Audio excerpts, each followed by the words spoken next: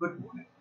I am Dr. Shoaib Padaria, and today I am going to be speaking on laser treatment of incompetent perforator veins.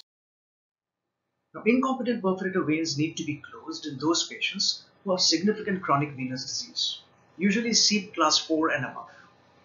Clinically significant incompetent perforators are those which are larger than 3.5 millimeters in diameter or those which have greater than 500 milliseconds of reflux.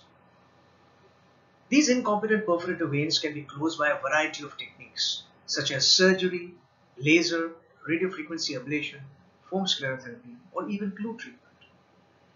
The incompetent perforator vein can either be cannulated and closed directly, or the superficial draining vein can be closed, thereby stopping the leakage of blood from the incompetent perforator vein into the superficial septum. Now, this particular case demonstrates a patient who has a venous ulcer around the ankle with a large above ankle perforator vein. What in this particular case is introduce a bare laser fiber directly into the perforator vein so as to close this perforator vein directly under ultrasound guidance, so the reflux of blood or leakage of blood from the deep system into the superficial vein is effectively closed off. As this video will demonstrate, the procedure is done entirely under local anesthetic and under ultrasound guidance. Here you can see that this is the incompetent perforator vein, this is superficial vein lying on top, and this incompetent perforator vein going down into the deep system.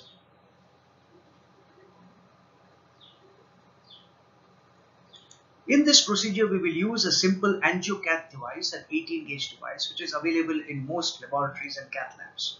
This has a sheath as well as a metal stillet, and what we will do is remove the sheath from the stillet and then put in a small laser fiber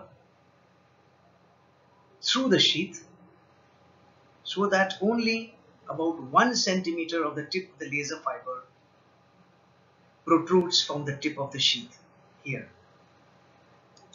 So this is the sheath and this is just the tip of the laser fiber protruding from the tip. Once this measurement is taken, the laser fiber is removed again and the stillet and the sheath are put together again.